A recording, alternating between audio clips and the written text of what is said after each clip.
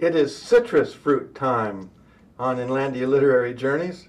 I'm John Bender, Metro Editor of the Press Enterprise, with Orlando Ramirez, Editor of La Prensa. We'll be talking with Inlandia Literary Laureate Gayle Brandeis and Inlandia Coordinator Cati Porter today about Orangelandia. So Gayle, can you tell us what Orangelandia is all about? Sure.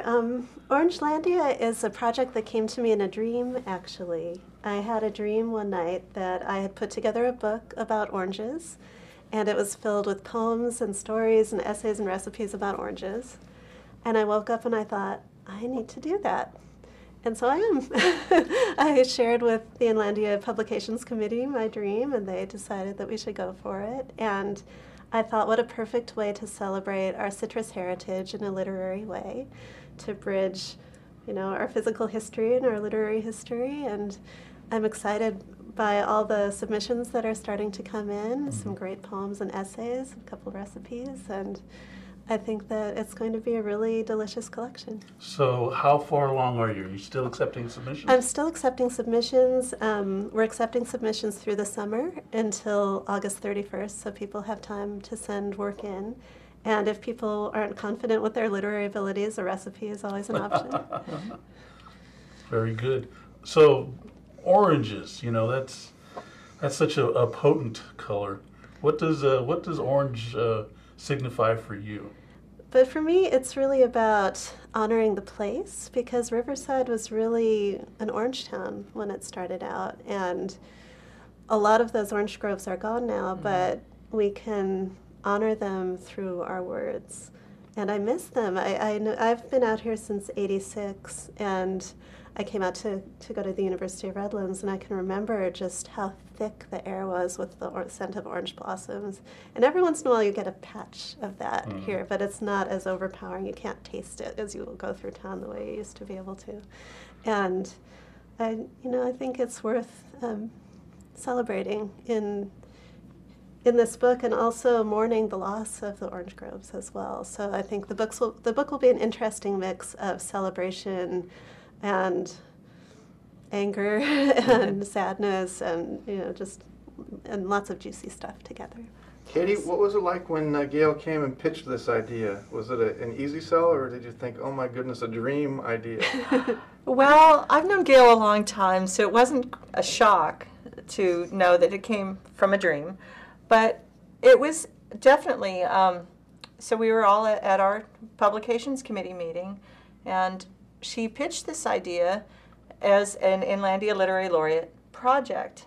And it sounded amazing. To think that she dreamed this up literally was quite interesting. And everybody was on board from the beginning, and we're really excited about the prospect. It'll be, as she says, a juicy anthology. So a lot of really good work anchored in the region, and oranges are very significant to Riverside.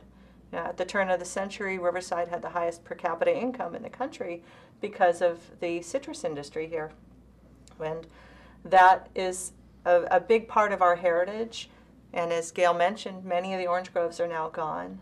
But we need to preserve that history and continue to talk about it. We no longer have the Orange Blossom Festival here, and I would like to see that come back.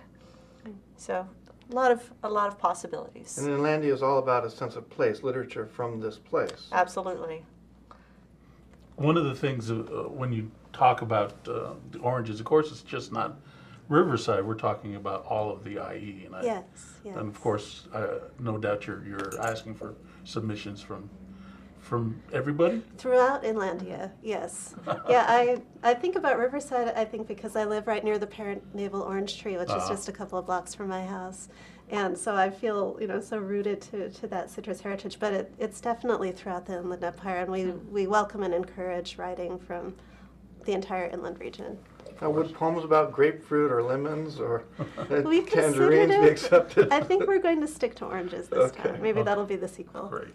Well, for Inlandia Literary Journeys, this has been Orlando Ramirez. Be sure to read the column that is published every Tuesday in the Press Enterprise, as well as visit the blog on pe.com.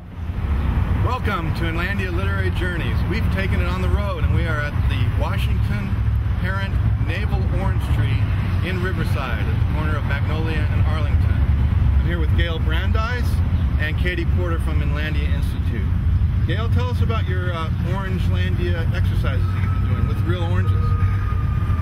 I have been bringing oranges to my writing workshops to help the people in the workshops experience the orange in a fresh way.